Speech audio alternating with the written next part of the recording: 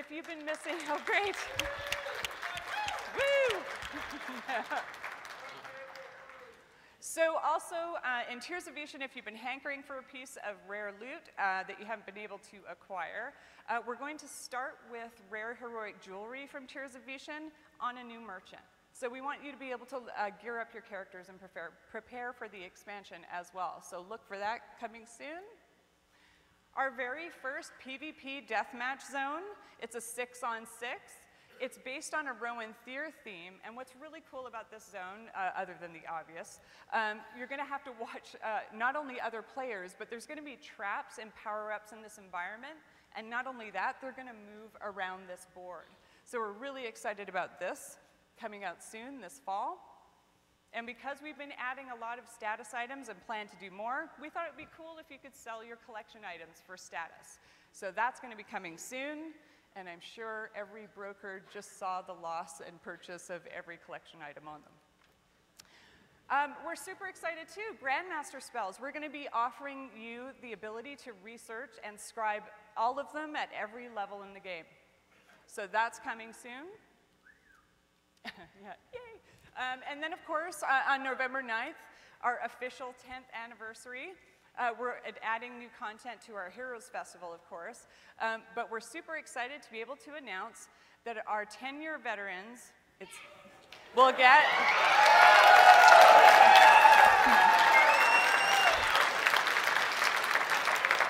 you will get a free Isle of Refuge Prestige home. Technically, it's the 11th item.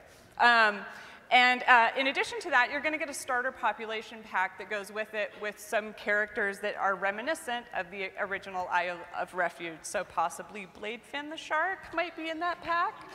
So yeah, so that's coming. And as always, we're always looking into the future. Very ambitious team, as you know. The deity system. Great. Yeah, we love the deity system, and of course it hasn't had some personal attention for a while. So next year we're going to be updating it with miracles and blessings and perhaps the opportunity for you to worship more than one god.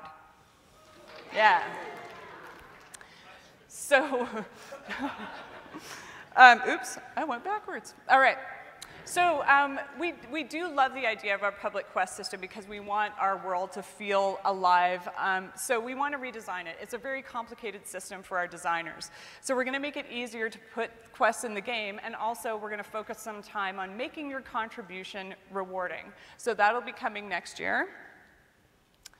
And we'll tackle Fabled Echoes of Fadewar next year. The first two we'll be looking at are Inner Sanctum and Crypt of Valdoon. Cross-server dungeons. Yeah, so we're super excited about this. Yeah. So the cool thing is, what this starts with is a lot of back-end work for us to be able to do this that will provide benefits for the game on every server. So improvements, benefits, and definitely for the development team, some benefits. So we'll be doing that back-end work this winter, and we'll try and get to this as soon as we possibly can, because obviously we're super excited about it. That's me being excited. And then, of course, after 10 incredible years, as I said last night, our 11th expansion, launching on 11/11, Altar of Malice, and this is perhaps some of our favorite key art we've had. So, yeah, so main character, that's Lannis Taville. Yeah. It's always good to have a badass like her around to carry our incredible story, and there's a lot more detail in this story that we'll get into here. So I'll give you the high level stuff. So we are raising the level cap to 100, as most of you probably know. It's not just for adventurers, but for trade skillers too. And as we promised earlier this year, we said we wanted to focus our time on the expansion this year and give you a bigger expansion, a bigger one than we've done in quite some time, and we are doing that. We've got 14 heroic zones, 6 raids, 6 advanced solo zones, 2 full contested zones, 2 amazingly beautiful overlands that are built in our brand new terrain tool, which the artists are going to show you, and 4 new avatars of the gods that are going to be linked to this expansion specifically. And prestige abilities to level 100. We've got a couple of examples here for you. This one, called Shadow, is for brigands. It's going to allow a brigand to summon a shadow that's going to mimic some of your positional attacks for additional damage for the duration of the spell. So that's a cool new functionality we have, as well as this one. This is for illusionists. It's called Temporal Mimicry. This is going to allow an illusionist to target an ally, a wizard, let's say a spellcaster. And for the duration of this spell, I'm going to imitate the spells you cast. So a wizard casts Ice Comet, I cast it too. Yeah, so for the duration of that spell, yeah. So you can say thank you to our systems team tomorrow. So in the systems panel, our systems team is going to go over some of these in detail, so you won't want to miss that. They've got some really cool stuff coming for you. Trade Skill Apprentice, we are adding to this expansion. It's going to offer you some of the best in slot items in the game. Loot to play your way. So last year at SOE Live, the team talked about our itemization Magna Carta, and we want to continue with that, which is, we want to give you a great variety of loot so you can customize your character for the way you like to play. So we will continue that. We'll be extending the Grandmasters to all the spells in our expansion as well to level 100. And if you want to upgrade those further, we're going to have rare ancient spell scrolls available in the expansion. Here's an example that may or may not make it into the game. We'll see. It looks good to us.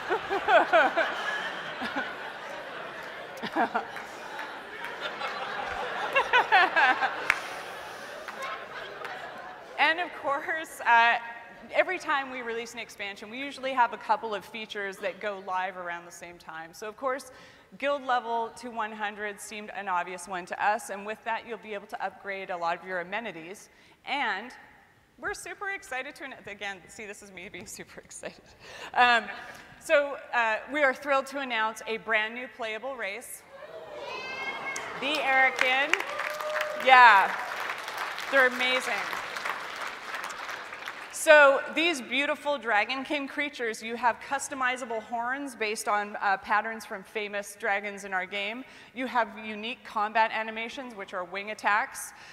You're going to be able to choose your scale color, your hair color, your wing color. And your wings are going to advance over time, not that you start with wee little sad wings. They're going to be cool the entire way through. But by level 85, your wings are going to be fully functional flying mount wings. So yeah, we're super excited about that, and they're beautiful.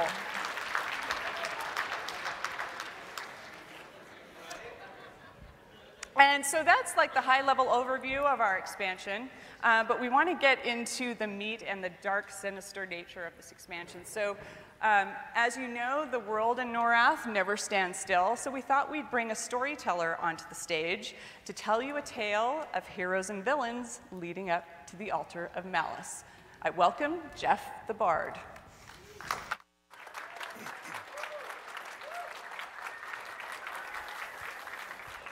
So many years, so many battles, countless days of wondering whether tomorrow was going to be our last, wondering when he'd strike, if he'd strike, and what would happen. Would it be fire and brimstone? Would the earth shake and tremble? Or would it be so fast we wouldn't feel anything at all? But no, it never happened like that. Oh, he struck at us, but he used proxies and puppets to do it. He used us against each other. The earth never trembled, but his plans always moved forward. And if you were savvy, you could see where it was all headed. Age's end, step by inevitable step. And so we fought. We kept fighting, and we never stopped. I was there to watch, to put pen to paper and ensure that our story was told.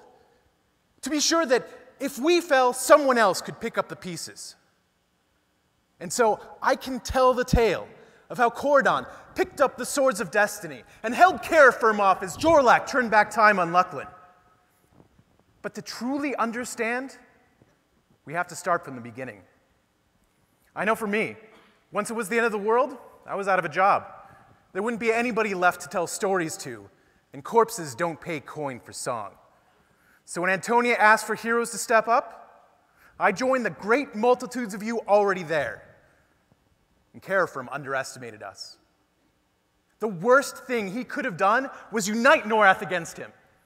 Instead of looking at Freeport as this weapon that Lucan used against us, they were our allies. Uneasy allies. Allies that would kill you just as soon as say hi to you. But we were working together for the first time in anyone's memory.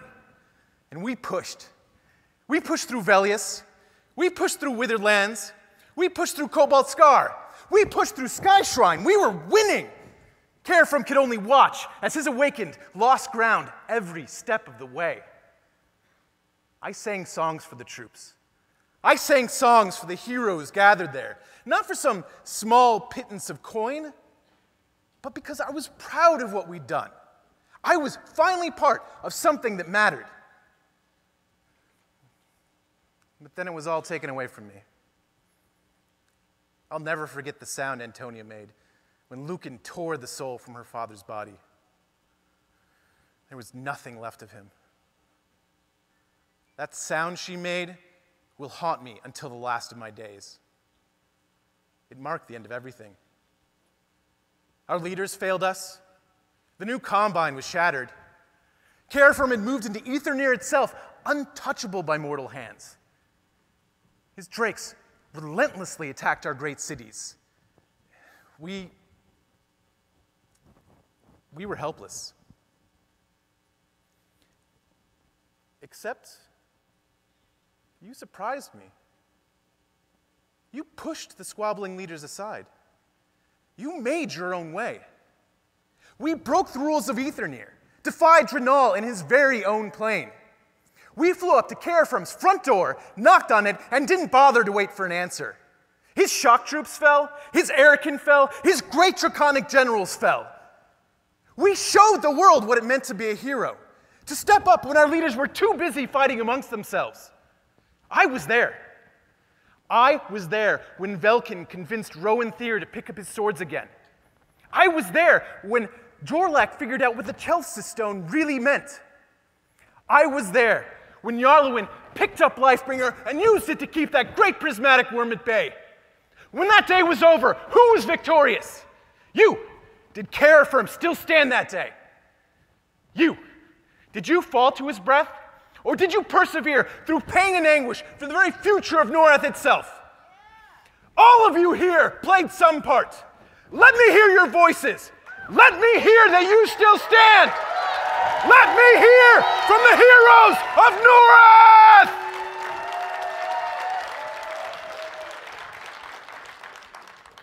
We won that day. Age's End was not the ending any of us anticipated. It was not the end of Norath. It was not the end of anything other than Carafirm himself. I can look up at Lucklin and know I will never see his shadow again.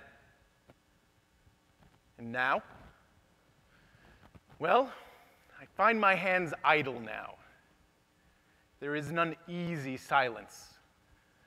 One age ends and another begins, but what will it bring? What tales are still left to be told? I know this. Antonia will never forgive Lucan for what he did to her father. And I don't think Keynote will either. You can feel it in the air of our cities. One war ends, and another threatens to begin. She talked to me today. She told me a secret. And so tomorrow, I board a boat headed towards the shattered seas, towards the isle I once called a place of refuge. To do what? I cannot say. But be sure, I'll tell you all about it when I return.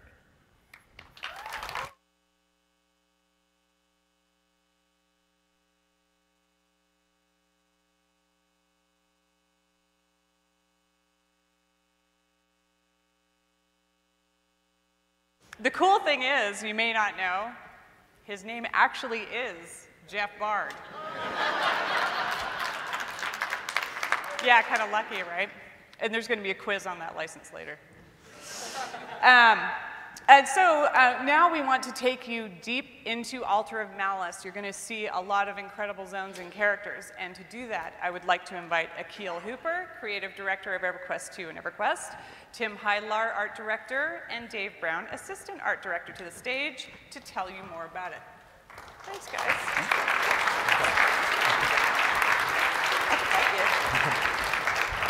Ready?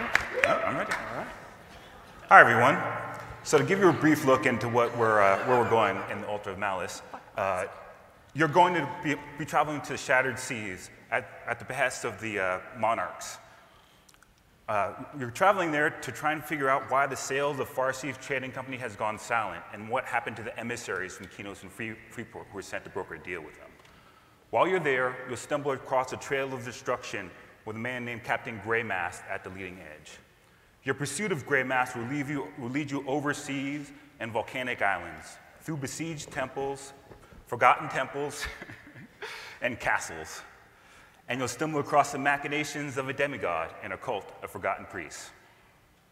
Your first stop in the Shattered Seas is the Tranquil Sea and the Isle of Refuge. It is here where you witness firsthand the trail of destruction that sent Greymast on his guilty flight. Next, you'll travel to the island of Deathweave, where a group called the Urzarak live in an uneasy peace with the pirates underneath them. Finally, the island of Deshin, where a group of pygmies live in uneasy harmony with the dinosaurs that consume them. Poor guys. Yeah.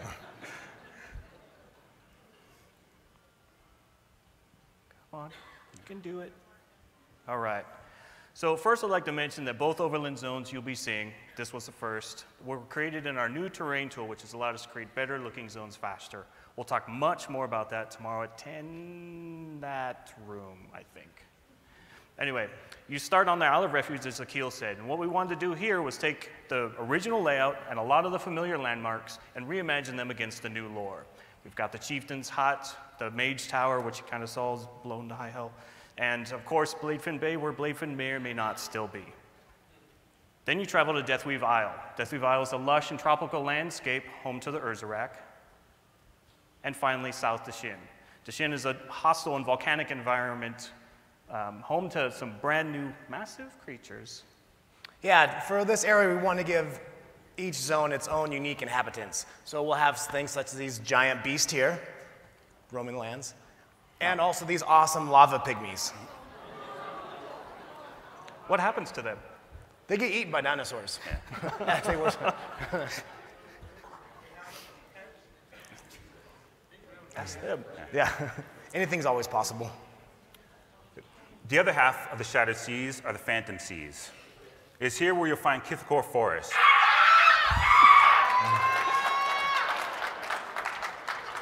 A haunted forest that is given over to the undead once night falls. Yeah? Sorry.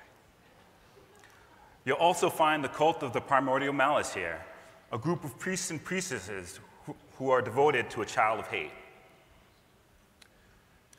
There's some more Kithakor.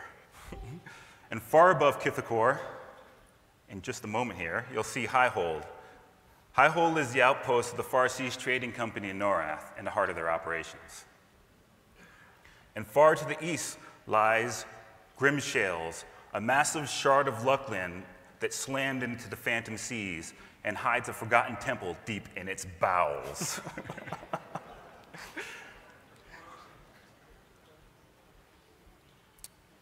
Every time. There we go.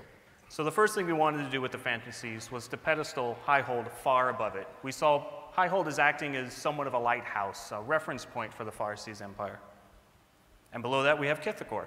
With Kithakor, we wanted to invoke that sense of uncertainty and confusion. If we took away your map and compass, would you get lost? Would you question or maybe fear what's around that corner? And then there's the Grimshales. The Grimshales was created entirely by the collision of the Shara Temple into the Shattered Seas. We've got fractured and uneven ground everywhere, ruins scattered from the collision, and something maybe below the surface. Bowels. Bowels.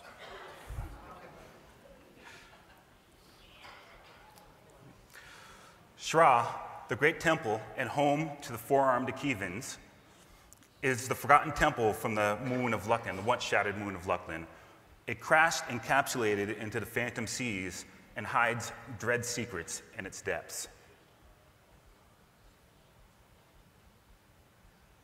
This is going to be fun. This is fun.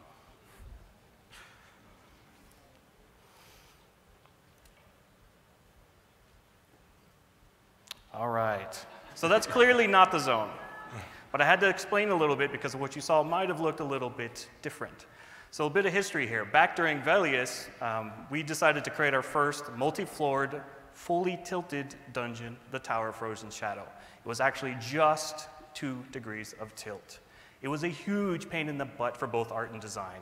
I'm still not sure if I'm friends with Carlos over there after doing that to him. So apparently in a huge lapse in judgment earlier this year, we decided, hey, how about we take a classic pyramid-shaped dungeon, turn it upside down, and then ram it into the shattered seas, and make sure it was fully playable. So we've got an upside-down dungeon that's a pain in the ass as well. As for what you'll find here, it's heavily based on the original, so you'll have to kind of explore to find out on your own. Yeah, and for this area, we actually, we don't want to show everything, so we want you to actually explore in this area and see some of the ancient creatures that we have waiting for you. Huge shinies. Yes.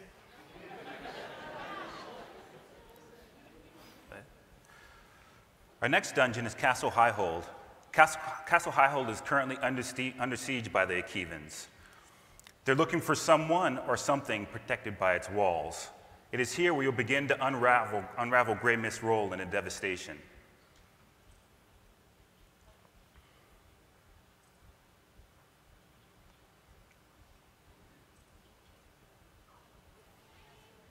You'll get all that furniture, I'm sure. Yeah.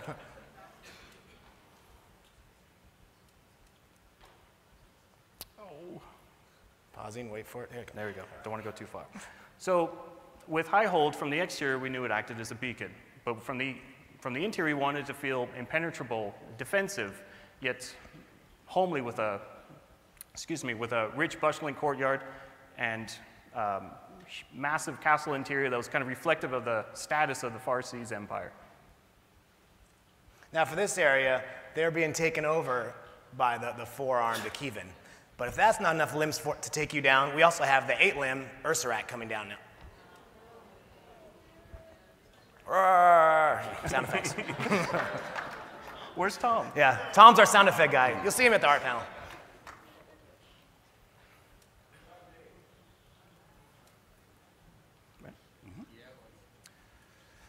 Next, we have Broken Skull Bay, home to the Broken Skull Pirates. It is from here where the pirates launched their forays onto the seas of Norath. Led by the dread Captain Krasnok from his ship, the Hate's Fury, the pirates are a scourge on all the seas.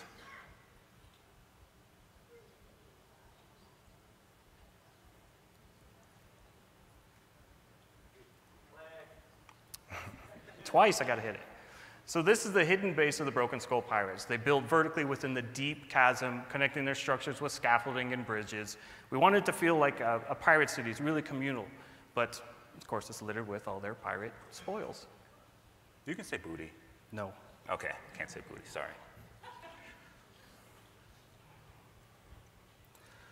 Zaveth Loa is a volcanic underground cavern peopled by a lizardkin tribe called the Aluthoa. They've been driven to the surface where they terrorize the pygmies and the dinosaurs that the pygmies worship. It'll be up to you to explore the depths and find out what drove the lizardkin to the surface. So Zaveth Loa is our take on a journey to the center of the earth type dungeon. The idea here is it's its own unique ecosystem sustained by the hot molten center and cool watery surrounds causing everything to grow out of control. There's like a ton of cool alien-ish plant life only found here. And down here for NPCs, you will find more giant lizards, and you also find the Alathoa, the lizardkin, who have risen up and they're taking over everything in their path.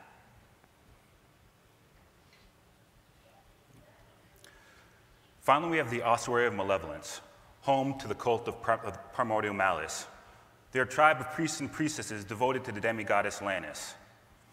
They desecrate their bodies to show their love for their forgotten fallen mistress. That's cool.